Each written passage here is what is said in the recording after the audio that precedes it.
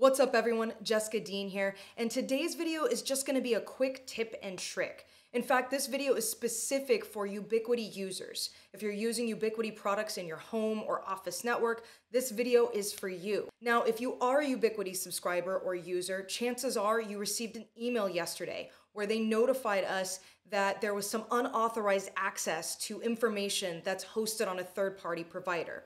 Now, while there's no indication that there was anything malicious or any information that was actually compromised, they are advising everyone to update their password or MFA just as a precaution. This video is going to walk you through how easy it is to change your password and how to enable multi-factor authentication, MFA.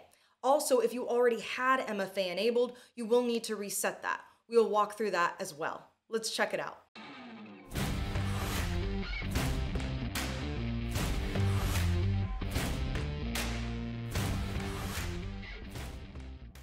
All right, the first thing you're gonna do is head on over to account.ui.com. From there, you will need to enter your username or email as well as your current password. Once you're signed in, on the left-hand side, you'll see something that says security. When you click that, you'll see the option to change your password in the center of your screen. You will need to provide your old password. This is the potentially compromised password. And then you'll provide a new password, hopefully one that is more secure. Once you retype that password to confirm it, you'll click the button in the bottom right-hand corner to confirm. One thing I would like to note is the importance of updating this password with anything that is being used with that same email and password combination. This could be for anything on the internet. Remember, once your compromised information or potentially compromised information is out there, you don't want anyone to have access to anything pertaining to you or your services. The next thing you'll want to do within the UI webpage is to enable two-factor authentication or multi-factor authentication.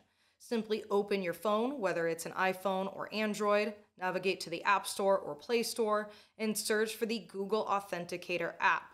Once you've found the app, go ahead and click to install it. You will have to sign in or enter your fingerprint, eyeball, face, whatever. Just go ahead and authenticate.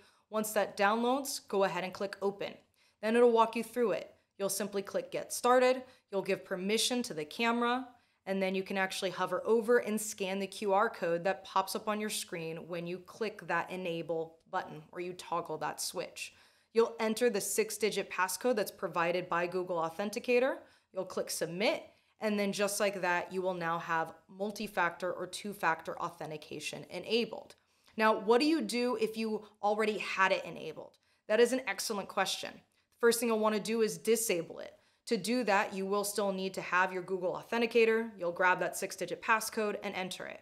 Now you'll simply go through the process where you retoggle that switch, scan the new QR code, enter the new 6-digit code, and hit submit again. Now you'll notice in my iPhone screen that there are two different UBIQUITI network address or access codes right there. You can edit that menu and delete the old one that had the compromised link.